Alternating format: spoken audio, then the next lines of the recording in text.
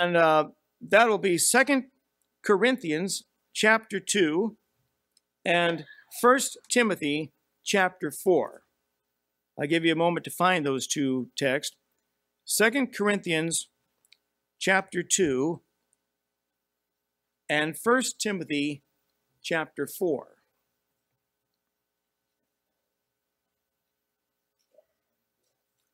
First Corinthians, or rather 2 Corinthians chapter 2 and verses 10 and 11.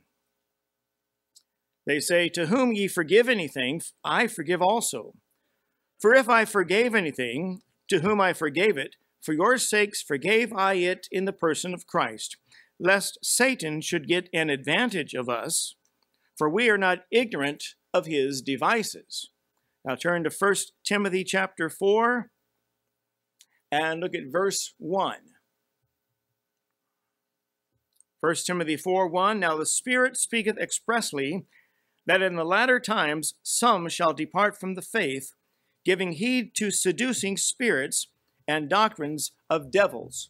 I'm going to stop right there, and I'm going to dust off a sermon from about 4 years ago, and hopefully add a few comments since that time, and it'll be something worth hearing yet again.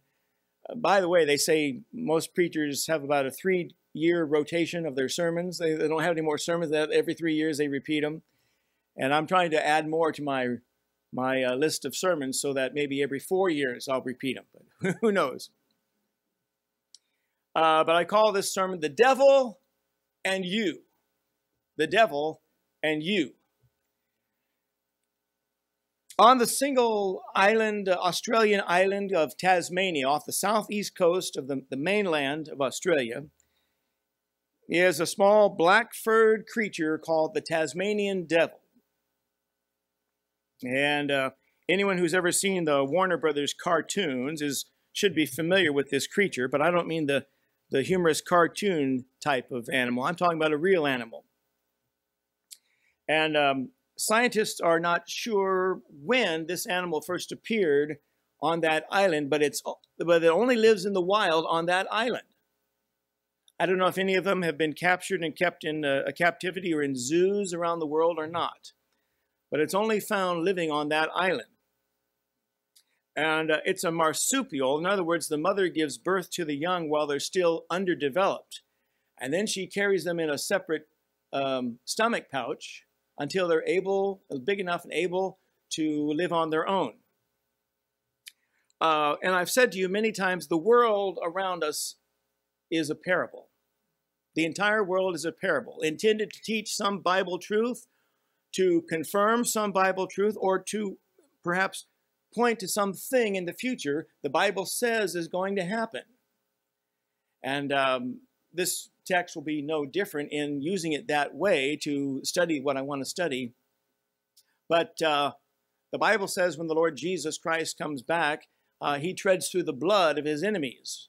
The blood is up to the horse's bridle, the book of Revelation tells us, at the Battle of Armageddon. And he comes in as a conqueror, wielding a sword and his arm, and the armies of heaven follow him, of which you and I will be a part at that time. And they trample through the blood of the Antichrist, and the armies of the world gather together to try to withstand Jesus Christ when that day comes. And he just plows right through them and tramples until the blood is up on vesture dipped in blood, and the blood's up to the horse's bridle. What do we roll out for dignitaries to walk on? The red carpet. And you'll see little things like that all over the world if you keep your eyes open. The whole world is a parable intended to illustrate the Word of God. And the Apostle Paul says we're not ignorant of Satan's devices there in 2 Corinthians 2, verse 11.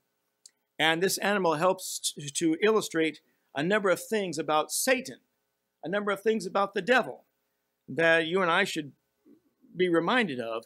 And so I call this sermon, "The Devil and You." To begin with, the Tasmanian devils are not large animals. They're only about 20 pounds on average, about the size of a small dog, or maybe a large cat. But they're tremendously strong, especially in their jaw muscles and their neck. And so they can bite down with incredible force on their prey. Little things can cause damage. They can inflict great pain. We read in the book of James, even so the tongue is a little member, and boasteth great things. Behold, how great a matter a little fire kindleth. James 3, verse 5. One discarded match, one discarded cigarette butt out the car window can burn down 40,000 acres. We see that repeatedly here in California during dry season, fire season. And the Pharisees said, this fellow doth not cast out devils, but by Beelzebub, the prince of the devils. Matthew 12:24. The name Beelzebub meant the Lord of the flies. Well, a fly is not very large, not very big. And we read about a man in Mark chapter 5, possessed with unclean spirits. And when Christ asked him what his name was, the voice inside the man said, my name is Legion, for we are many. Mark 5, verse 9. Well, Roman infantry, in the Roman infantry, a legion was anywhere between 3,000 and 5,000 troops. So this man had a multitude of unclean spirits living inside of him. And if you kick your foot on the bedpost, you're barefoot on the bedpost, it hurts, but your whole body is miserable. Your whole body is miserable until that toe stops swelling, or the swelling goes down and the bruise goes away.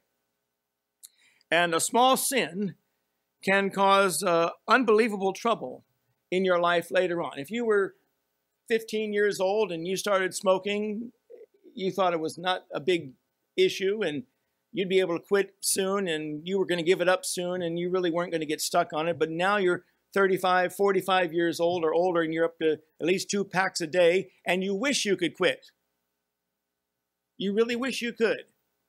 And little devils can cause big problems. That's point number one. Little devils can cause big problems. Never let the small size of something fool you. You start off drinking just a little bit and you say, well, I don't want to get hooked on it. I don't want to get stuck on it.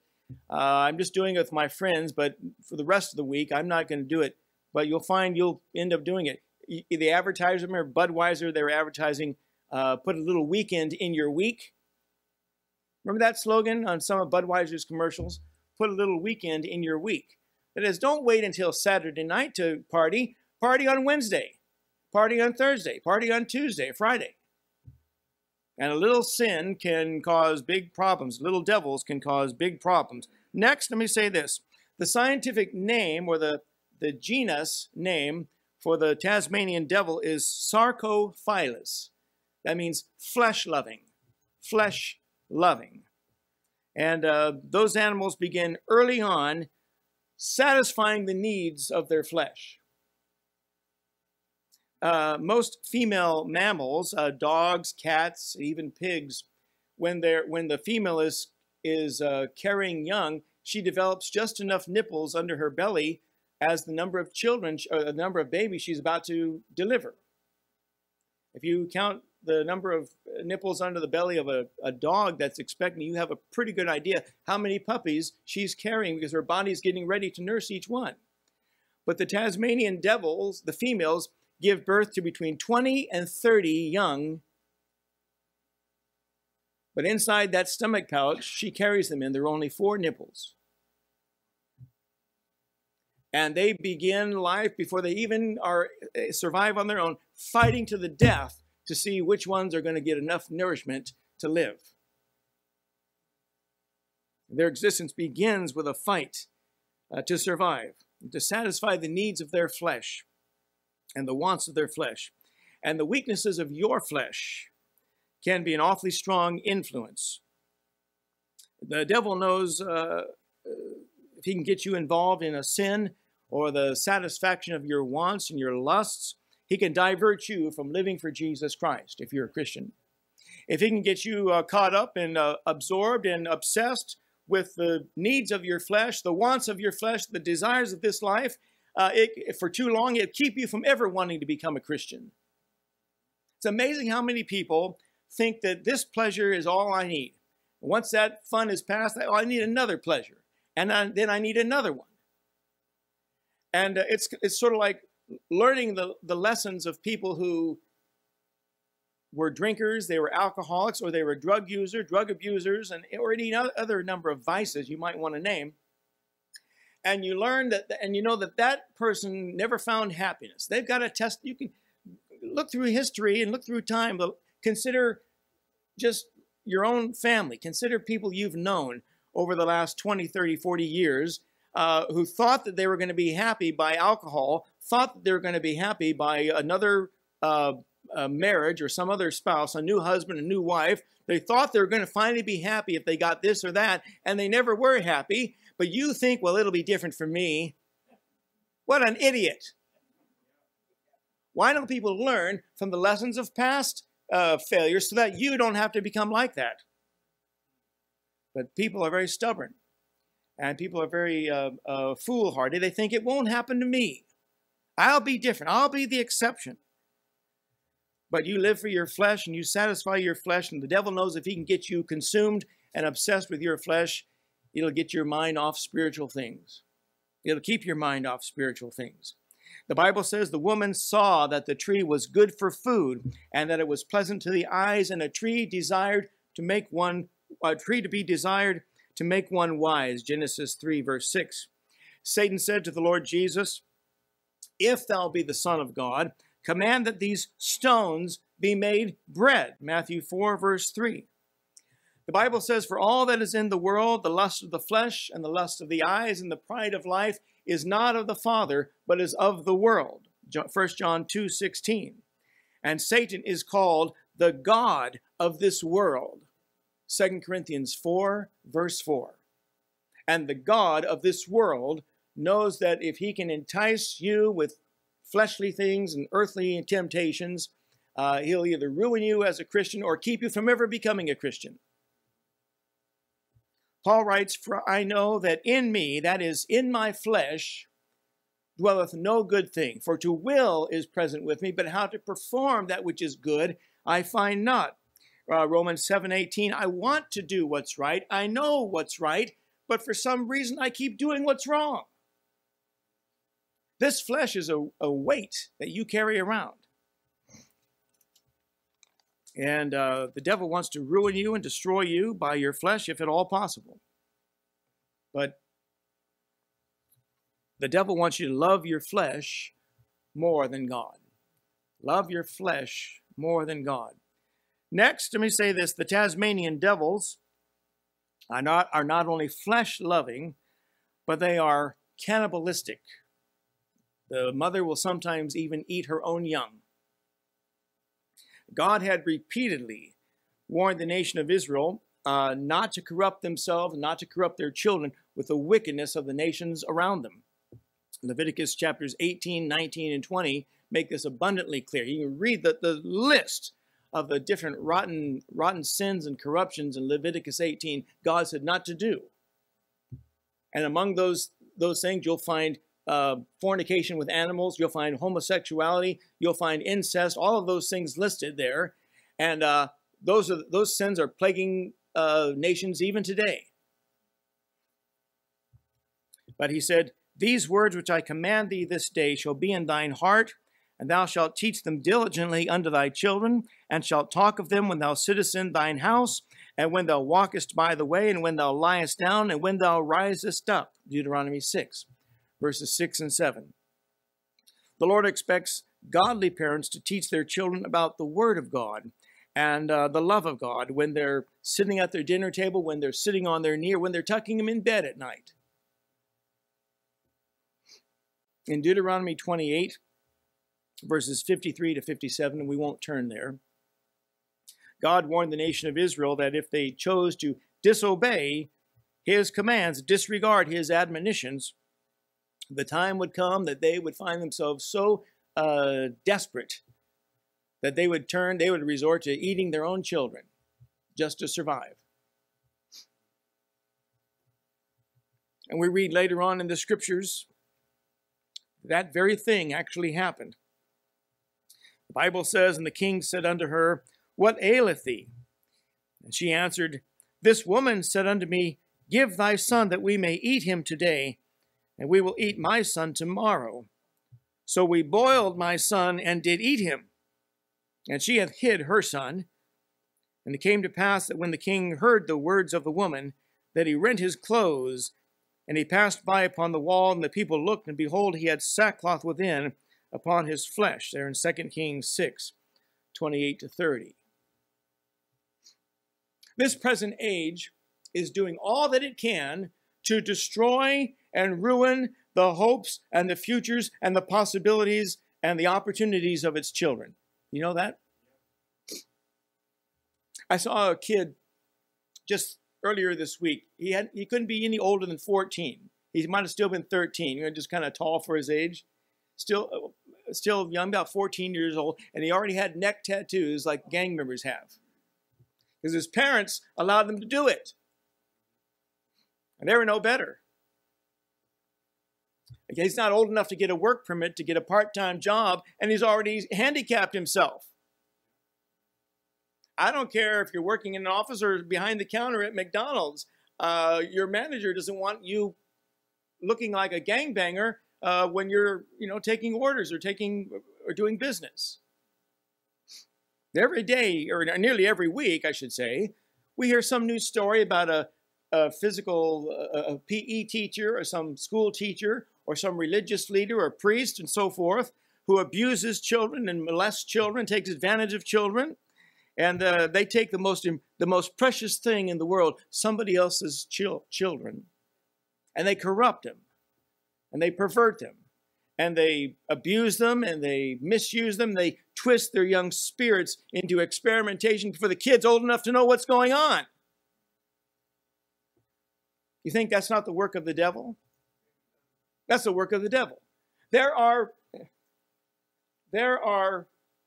men in this world who may be your school teacher, they may be your minister, they may be a priest, they may be a rabbi, that doesn't matter which occupation they have, who are nothing more than devils in human form walking around the world today, doing all they can to destroy the lives of children. Remember that we have examples of ruined children so numerous that it's almost unnecessary to describe it. Well, you all know what I'm talking about. But you hear about these kids who were cutting themselves a couple years ago because they're all upset for some unknown reason. A bunch of fifth graders.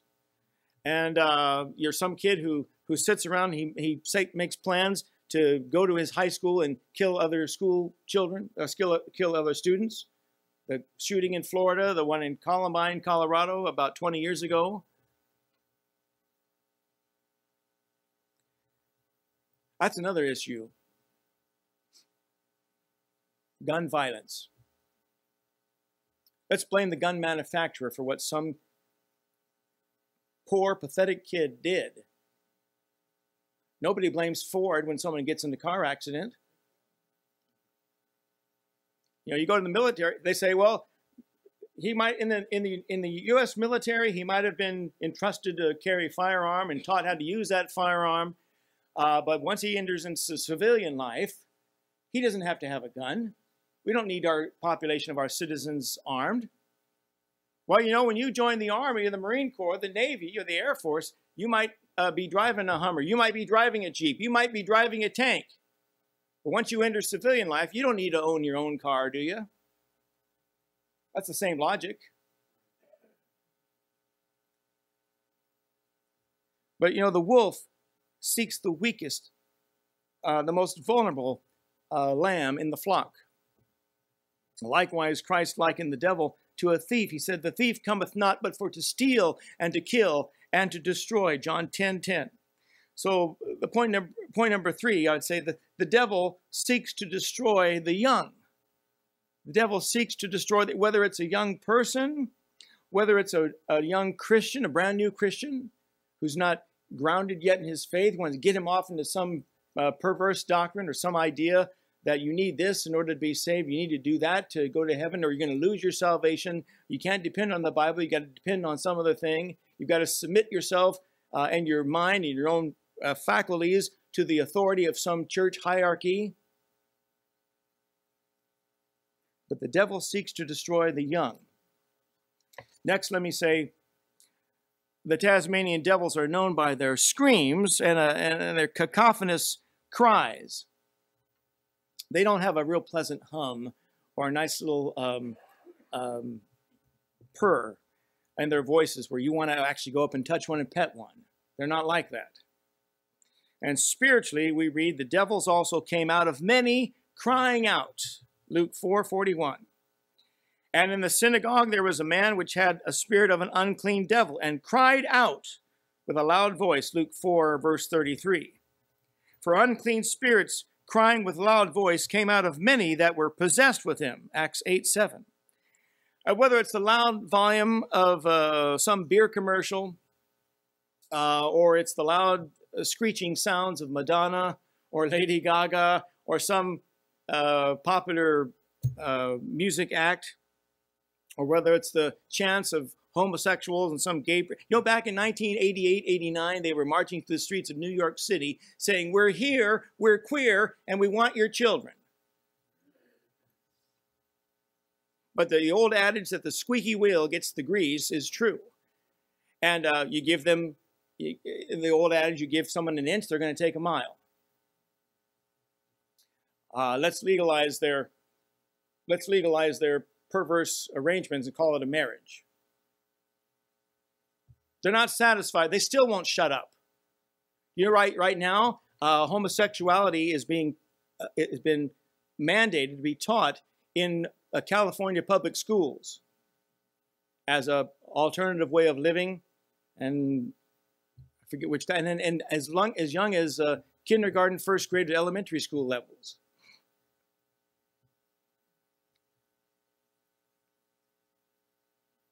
But the devil wants to destroy the young. Fourthly, the devils can't keep silent. That's the point I'm trying to make. The devils can't keep silent. Sometimes you want peace and quiet, and you want solitude to focus on the Lord like you ought to. But the world around you is trying to distract you and interrupt you and keep you from having any tranquility, any serenity, any peace of mind, peace in your heart. If you go to the Lord in prayer and you want to spend some time talking to God, that's when the phone rings. That's when someone knocks on your door. That's when someone calls out to you and has a question they have to ask you. You're trying to read your Bible and just spend time talking, letting God talk to you by his book. The same things, the same interruptions come. It just gets harder and harder, more challenging to be alone with God, to talk to God and let God talk to you. And the devil knows what he's doing. But the devils can't keep silent. Next, let me say this. The Tasmanian devil looks like several other animals, all stitched together. He's got the ears of a bear. He's got the snout like a dog. He has teeth like a warthog, and a furry tail that moves much like the tail of a rat. And the Bible predicts that one day there will be a world leader, we call him the Antichrist, who will be likened to several animals all at once. The feet of a bear, the mouth of a lion, and the overall body of a leopard, having 7 heads and 10 horns on his head, Revelation 13 describes to us. The Antichrist is foreshadowed in several texts throughout the Bible, just a few of them here. He's called the man of the earth, Psalm 10:18. He's called the oppressor, Psalm 72:4. The spoiler, Isaiah 16:4. He's called the violent man, Psalm 18:48. The most proud, Jeremiah 50, verse 32. He's called the adversary, Psalm 74:10. The son of wickedness, Psalm 89, verse 22. And there are several others. But Satan can be illustrated by the Tasmanian devil in this respect. The devil uses any means necessary to accomplish his work, to undo the grace and the work of Jesus Christ, undo the saving blessing of God in the heart of a sinner, in the soul of a sinner. And whatever he has to do or whoever he has to destroy and ruin, he'll do it. The devil uses any means necessary. That was the slogan of a lot of agitation back in the 1960s between black race and the white race, and we're going to overthrow whitey by any means necessary. It was part of their, and I think some of them were controlled by the devil too at that time. But that's another subject as well. I keep introducing these things that are other subjects, and we may come to that one day, we may not. But next, consider this. The Tasmanian devils do most of their killing at night. They eat other dead animals, but when they do kill, they prefer to do it at nighttime. Proverbs 4, verses 18 and 19 say, "But the path of the just is as the shining light that shineth more and more unto the perfect day. The way of the wicked is as darkness. They know not at what they stumble." Jesus said, this is the condemnation. This is the problem, that light is come into the world and men love darkness rather than light. Why? Because their deeds were evil. John 3:19. So point number 6, the devil offers only darkness. You see so many kids these days with black t-shirts, black pants, jet black hair, black eyeliner. Those are the boys. Black trench coats, black boots, black socks, and black hearts. They need the light of Jesus Christ. They need the gospel of Jesus Christ to pierce through that darkness and show them that God loved them enough to send Jesus Christ to suffer on their behalf, to die for their sake, to suffer for their sins. The life is not gloomy and bleak. There actually is hope for Jesus. There's hope for the sinner in Jesus Christ. But when kids are wandering the streets dressed like that at 12 o'clock, 1 o'clock, 2 o'clock in the morning, I promise you they're not on their way to a Bible study class. They're out looking for trouble. They're out looking for mischief to get into, hoping that the cover of darkness will keep somebody from recognizing them on the street, and there'll be less traffic on the streets, so there are fewer chances of people recognizing them. They have darkness in their hearts because the devil offers only darkness. That's my next point. The devil offers only darkness. And lastly, consider this. The Tasmanian devil prefers to eat what's called carrion, C-A-R-R-I-O-N. Carrion. That's a very polite word for some animal that's already been killed by some other means. Vultures are like that. They circle around looking for something dead on the ground and then swoop in to eat it. But the Tasmanian devil prefers roadkill rather than killing itself, killing for its own satisfaction. And they aren't bothered by the smell of rotting flesh. As a matter of fact, they probably like it. They probably like it. And one sign that somebody is being influenced by unclean spirits is they have some odd, strange attraction to dead bodies and dead things. It might sound strange. Pastor Schreib works at a funeral home during the week. But I tell you, they have to pay me to go there. But I've met people during the course of my day job at the funeral home who have a strange and odd fixation with the dead and death and the dead bodies. And they want to wander into other people's visitation rooms and see their loved one in the casket. They have no relationship to those people, but out of curiosity, they come in anyway. We were dismissing people out of our chapel one day, and we're dismissing them row by row and asking them to exit out the door to the left. And this woman on the street, from off the street, she just came in, got in the line, walked up, and then looked at someone's deceased loved one, and then exited out with everyone else. And I've met, they have these old hearse car clubs. They have old car clubs, old Chevys, old Fords, but they're also old hearse car clubs. And they used to have this old hearse club that would participate in the Kiwanis old car show on Euclid Avenue. And I don't know if they still do or not, but you see these guys who own their own funeral car, and they line them up, and these are old 40, 50-year-old funeral hearses that they've restored, and they're in prime condition. And I mean, it's interesting to see them and the stories behind those cars. But these guys that belong to these old hearse car clubs are weird. They really are. When they buy a casket and they carry it in the back of their car, so when they drive around town, it scares people. And they want to pull up next to you at Walmart, so you get freaked out when you're going shopping. We buried a guy who had belonged to one of these clubs and had carried his own casket around in the back of the car for some time. We buried him in that casket, and we drove him in his car to the cemetery on the day of the funeral. And about 30 other club members were following a procession in their car, in their hearses. We made the front page of the newspaper that day.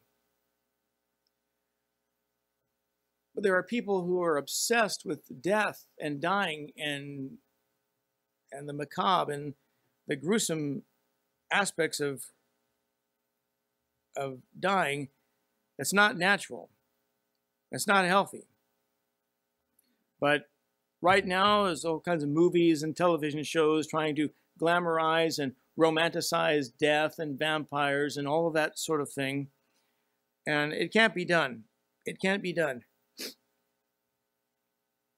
And this man possessed in Mark chapter 5, he was said to have his dwelling among the tombs. Mark 5, verse 3. He lived in the graveyard. He lived. You know, the legend of the Buddha is that the Buddha would often sleep in the cemetery or the graveyard. And the man in Mark 5 was said to be possessed with devils. And so I assume the Buddha was possessed with devils as well. The strange thing about the Buddha is that nobody knows if he even existed. There's plenty of testimonial evidence and historical evidence that Jesus really existed. But whether the Buddha ever lived is anyone's guess.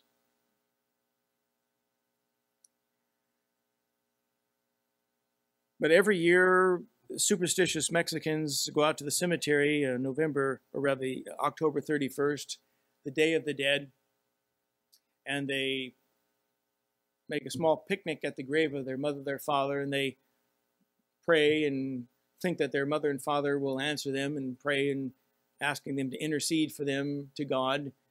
And it's sad because those persons cannot intercede for you. If anyone presumes to intercede for you and claims that they're the spirit of your lost mother, your lost father, that's a devil.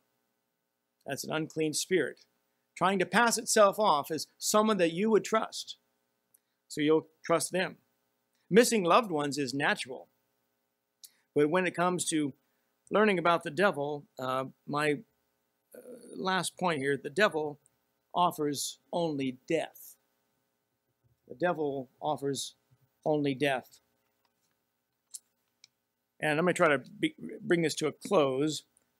Jesus said, "The thief cometh not but for to steal and to kill and to destroy. I am come that they might have life and that they might have it more abundantly." John 10:10.